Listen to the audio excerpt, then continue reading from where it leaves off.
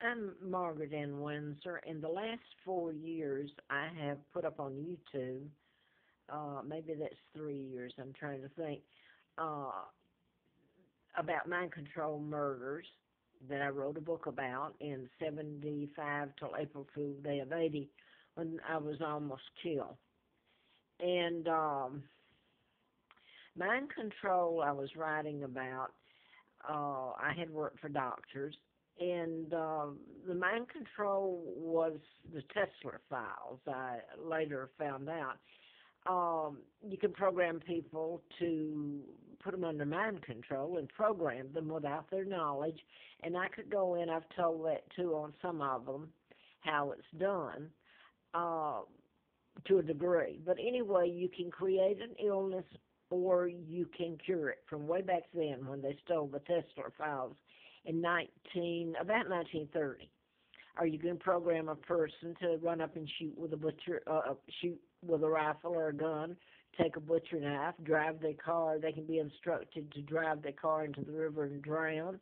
Uh, Appear to commit suicide like Robin Williams and a lot of others in this list of murders because mind control is invisible. Now I wanted to go back on this, and because the video goes up and I have to give too much background. Larry Flint was shot in Lawrenceville, Georgia.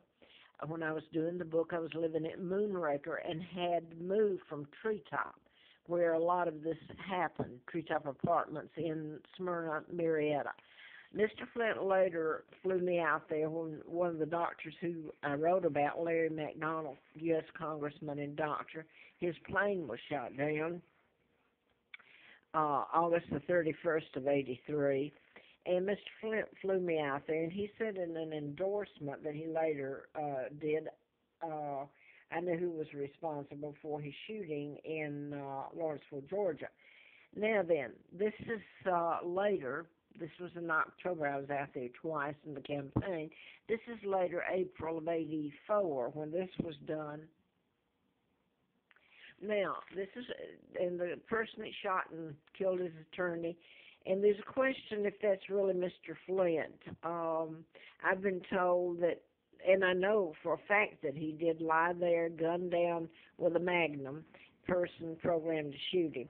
Now I wanted to get back to when I was writing the book at before I moved to Moonraker in May, I believe, of 78. So this was at Treetop Apartments in Smyrna, Marietta.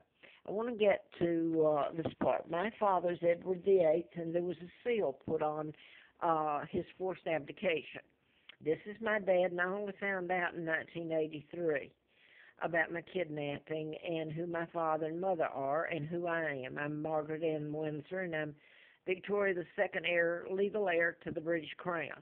My father never married Wallace Warfield Simpson. She married an impostor, a double, and they became the illegal. There's no such thing as the Duke and Duchess of Windsor. It's all a lie. Claudia Ruth O'Keefe is my mom, married to my father, and sister to artist George O'Keefe, born in Madison, Wisconsin. Now, then I was born in 1941, born in 1939 and kidnapped in 41. And a seal was put on my father's forced abdication, 99-year seal, to cover up the crimes. His own brother, George, the illegal George VI, here he is with Roosevelt in 1939, planning my kidnapping. I was born in 39. They were here in 39. I'm just going to show you part of the birth certificates I got from Alabama, Montgomery. Montgomery and Lawrence County, or the Lawrence or Larry, was used in a lot of the murders. But this is the twins. They brought me to Moulton, Alabama, which was really a pigsty, I've said. Carl Preston Dempsey was the twin to Peggy Ann Dempsey. They were born out of wedlock.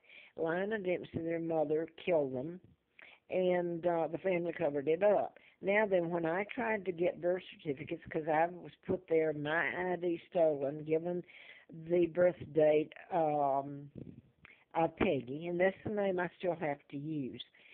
Uh, okay, in the state of Alabama, when I got them, just simply because it didn't match the date of birth of the twins that were both dead, didn't match the date that I'd been given all my life and grew up using, which is January the 7th, 1939. So they just marked through it, which is illegal. Now then, this is going to go out, and I have to give so much background. Anyway, they're twins, both dead, and they give me her identity. And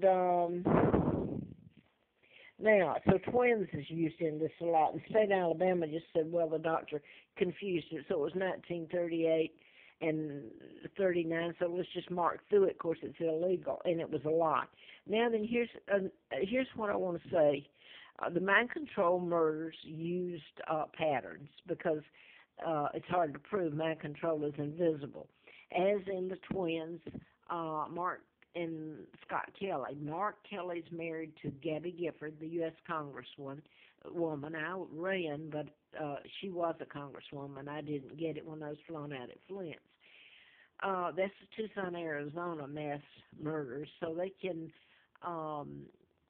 mass put mass armies under mind control and program them now. And this was one of the Tucson, Arizona of hers. There's the James Holmes, and they're treated for mental illness, a lot of them, which is a total lie. So, when you can cover up to this extent, I mean, you better stop and think, people. The Illuminati, the Kennedys, the Rothschilds, Rockefeller, my own uncle, and Elizabeth has kept it up. Her father kidnapped me, and she's living in my homes and with my money, all right, and she gave away my country. So anyway, Gabby Gifford's married to Mark Kelly, a twin, Scott Kelly, who's up on the space, where you go up. I have a thing about that. Anyway, Mark and Scott are twins, Kelly, and this is my sons, Mark and Scott, old photo, and Mark's heir after me and Scott. And remember, I told you my father never married Wallace Simpson. The double did. He married Claudia Ruth O'Keefe from Madison, Wisconsin. So there's a 99-year seal. So you're talking about seals. My supposedly divorce had an addendum, just like my father put an addendum, which was legal to the forced abdication, and said that if he had an heir born, and this is legal, that the heir would inherit. So that would bring him back while they were giving him trouble trying to force him out. And so there's an addendum that was legal stating I was the heir if he had an heir born, and I was born in 39. Now then, back to to the seal. The seal was put on my father's 99-year seal on that lie and cover-up, what was done to him. Then there was an addendum to my divorce. And then there was a seal put on a suit against Dr. Victor Rudolph Gonzalez, who I understand is still in practice and should be locked up for murder and rape. And he's a child psychiatrist, by the way. While they're going after, what's his name? I know Ennis Cosby was killed with mind control, and that can be proven too. But anyway, his father, they bring him, but not Victor Gonzalez, before court. But I want to go back to this. So they used Montgomery, Alabama, where the birth certificates was. They took me to Lawrence County. Now I want to get into this one before the video goes off. Back August the 16th of 77, Elvis Presley, the king, that's how he was known, was murdered. And there was a seal put upon how he died, not open until 2027, 50 years after his death. He was a twin. The twin died. November 73, he went into the hospital. That was after my husband and I, that was during the divorce and the addendum, went to his last show at the Omni in Atlanta. Was sometime, it was a few months before because it was in the summer. But then I ended up in Roanoke, Virginia. Never figured I'd end up here, not really by choice, but I found out that 3 weeks before he was scheduled to do